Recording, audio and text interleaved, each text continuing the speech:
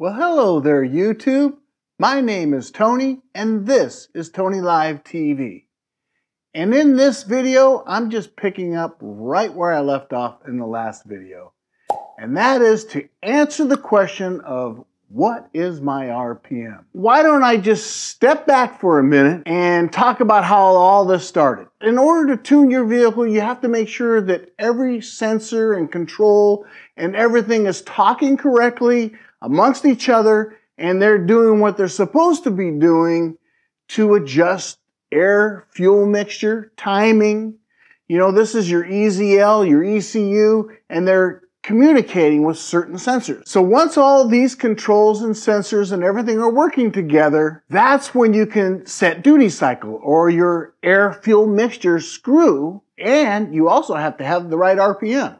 If you have high idle, the most likely culprit is a vacuum leak. So check that first. Moving on. After that smoke test, I still have a high idle. So I tested the throttle position switch.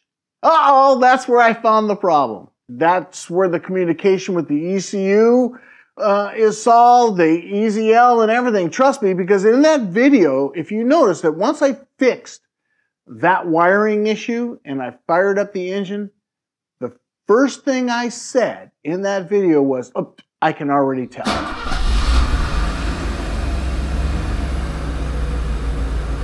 Oh my goodness. Oh, I can already tell my RPM's already better. However, I was also monitoring RPM. You can do this from the diagnostics port, pin number 1 and pin number 2. And I was reading 80 hertz. And 80 hertz is about 1200 RPM. It still didn't matter to me. I thought, okay, in the next video, because we're getting pretty close to getting through all of the KE-Jetronic sensors and controls, right? So I thought, okay, it's going to be like the oxygen sensor is telling it something that is throwing the ECU off or whatever. That's what I thought possibly that could be it. So then I went ahead and I did a test, and in that video, the last video, that thing tested out just fine. But I replaced it anyways. I kept the old one. What really threw me off is the one test that Mercedes manual tells you to do, and so does everybody else, is to find out if your idle speed control valve is functioning properly, is that you unplug it and then your RPM will go up. But when I unplugged it, my RPM didn't go up. You know what's supposed to happen when you take that off, right?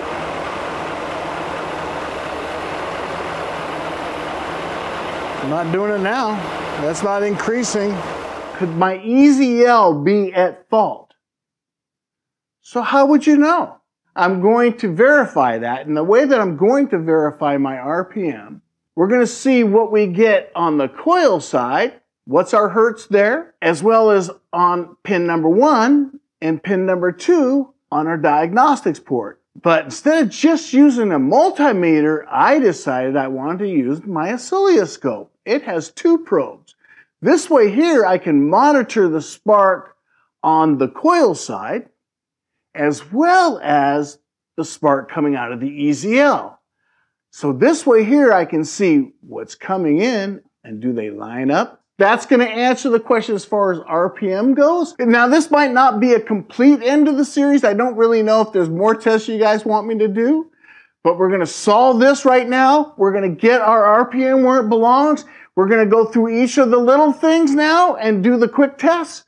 All these items that I just talked about, we're wrapping it up right here. I'm going to test each one of them, and maybe everything will come together in this video. Oh yeah, there's one more thing. I didn't test the coolant sensor yet. That's the last thing really in this whole sensor group, is that there's a coolant sensor that sits right there on the intake manifold. There's 2 pins. One pin goes to the EZL, and the other pin goes to the ECU. I tested the circuit between those all the way to that coolant sensor, and the same thing with the ECU's line. So there's no problem with the electrical wiring on this one. And it's got a brand new sensor, and I also tested that sensor. So that's been eliminated. Now let's go find out what the real problem is. Okay, the first thing I'm going to do is some base readings. I want to get some voltage readings of the ISCV and the EHA. Okay, the idle speed control valve, ignition off, ignition on. 73536. Okay, the EHA, ignition off, ignition on. 1.418 plus, right? If you're reading negative, switch your probes. Those last two tests were testing voltage. Now I want to test the amperage draw on the EHA. So I have a different configuration. I'll have a little diagram here how I wired this or hooked it up to my multimeter and set it to milliamps. Ignition is currently off.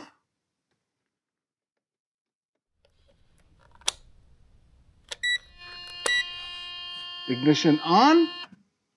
We've got 74.9.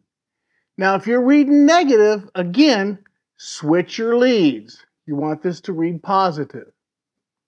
This next test is not in the manual. It's only for when the engine is idling, but I want to see what the ignition on is in milliamps on the idle speed control valve. So here it is. Here is on. 188.4.5 milliamps, and that's positive. Remember that. Make sure that that's positive, otherwise switch your leads.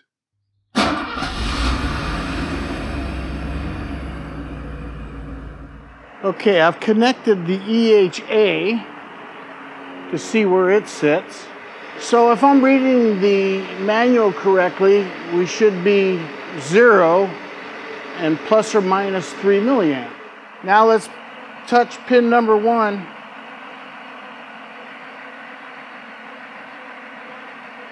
And that's saying, like before, you know, let's say average, 85, whatever. And isn't that interesting?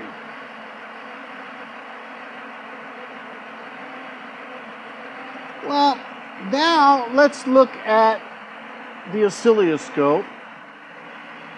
So you can see I'm sitting right around 50 hertz, a little less, between 45 and 50, which is absolutely perfect. But my multimeter reads 100. Right? Twice that. Just like I said in my video, my ear hears half of what my multimeter is reading. We can measure it with the oscilloscope, and each one of those divisions is 20 milliseconds.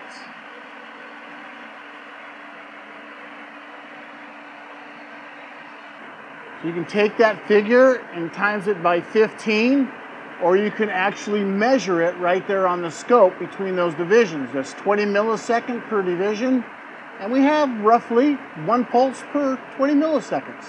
And you can see on the coil side, it kind of jumps up and down, and that's because of how the coil works, secondary ignition. Let's go ahead and rev it up a little bit.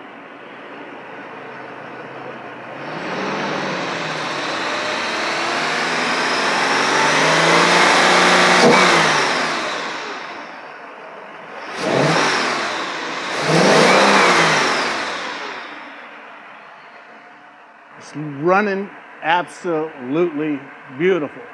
So now I've answered the question on what is my RPM. And it looks like my RPM's ranging between 700 and 750, which is right in the target area. It could be a little bit lower. This whole multimeter deal, if you're reading 100 and you're hearing 50, you know what the problem is.